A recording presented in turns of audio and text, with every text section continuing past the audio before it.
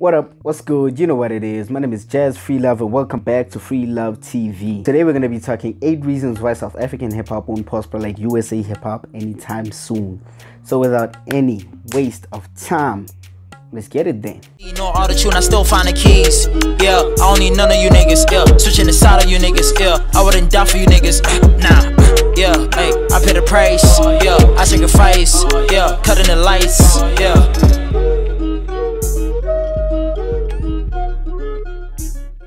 So before I get into today's video, I would like to make it clear that I'm not comparing SA hip-hop to USA hip-hop because they're evidently not the same. The USA is obviously bigger than South Africa and has a larger population. And that means more people to convert into hip-hop fans since like the fucking 1970s. And that's why hip-hop is the biggest genre that side. It fucking started there. In South Africa, hip-hop is more or less like 20 years old and we haven't been able to take it to #1 like that. I mean, we did kill it between the years 2014 and 2017, but we're just not the biggest thing yet. So let's get into them reasons then. Number 1, our artists do not collaborate.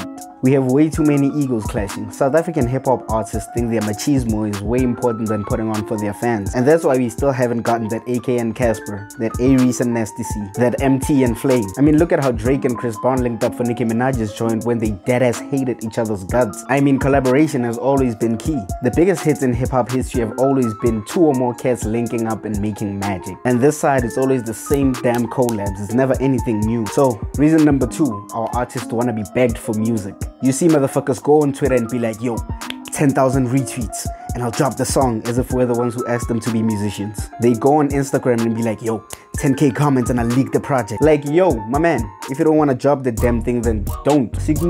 We'll forget about you and find someone just as good or even better. You just cannot make your fans put in work for music. I mean, we're already buying and streaming your shit. What more do you want? We ain't finna worship your punk ass. Reason number 3, our artists are interested in other genres.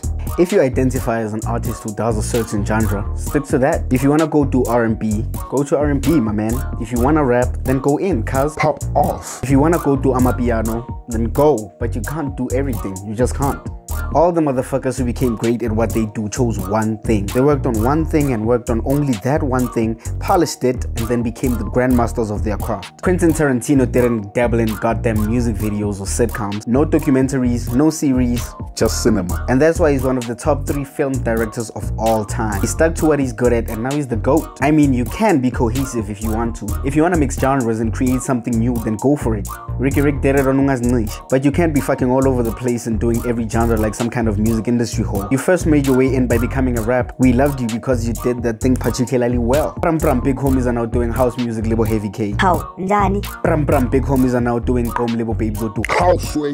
Big homies are now doing Amapiano, label Gabza, label Maporis. You're confusing the fucking fans. You cannot be at the forefront of every genre. It's like being a politician and telling people to vote for other parties. Pick a struggle, motherfucker. So reason number 4 is gatekeepers / industry cockblockers. You probably heard this term before, but I'm gonna explain it for people who haven't. Gatekeepers / industry cockblockers are these fucking rich people who have the power to decide who gets to be played on radio, who gets to be on TV, who's getting the shows, and who's getting the campaigns. If you've ever asked yourself why you keep hearing the same female rappers on a certain radio station, it's probably because of a fucking female DJ gatekeeper who's hell-bent on playing only her friends. Gatekeepers get to have a say that, nah, we don't want this group of people in the music industry. We only want people who sound like this, and we only want people who look like this. We only want people who talk about this. And that is why fucking dope artists on the rise are getting overlooked. Cause this female rapper has dark skin and she doesn't post news on her Instagram, we won't play her music video on these TV channels. Cause this female rapper is talking about spirituality instead of promoting such shit like the Cardi B's and the Megan Thee Stallions, we won't play on radio. Cause this kid doesn't have tattoos and doesn't want to wear chains and twist the pretty boy narrative, we won't give him a record deal.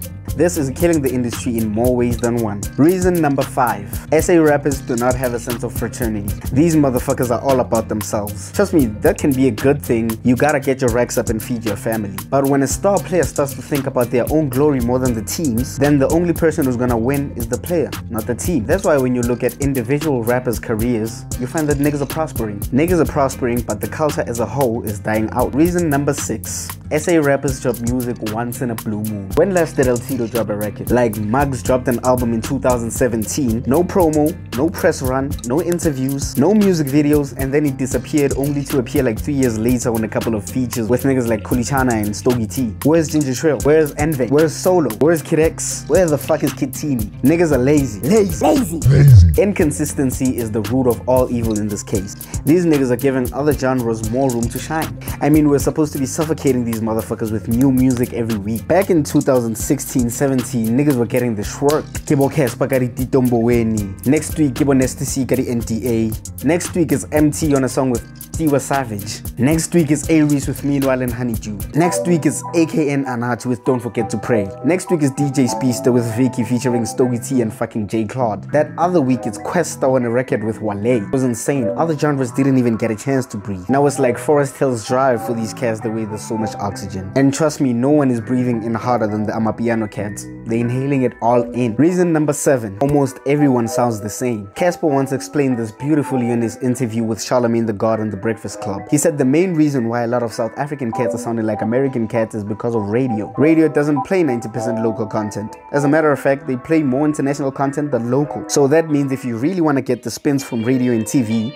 you're gonna have to sound like you're not from here. You have to sound like the people getting the spins in order to get the spins. And this kills the culture because everyone just ends up sounding like everyone. And no one wants to hear the same shit over and over. The Sixth God said it himself. Every song sounds like Drake featuring Drake. And number 8, riding waves. When there's a new style that pulls up, you hear like 17 niggas jump on that. It happened with the Afrobeats wave. All my dudes are collaborating with niggas from Central or Northern Africa. All them niggas were on that Wizkid and Davido, or that Runtown and Burna Boy. It was embarrassing. It also happened with the trap wave. Everyone wanted to sound like Future. Everyone was pulling up with the 808s, the auto-tune, the dark instrumentals, and everyone was rapping about lean and promethazine and popping bottles in the club and throwing money on some strippers' asses. It also happened when the drill wave pulled up. The UK niggas did it first.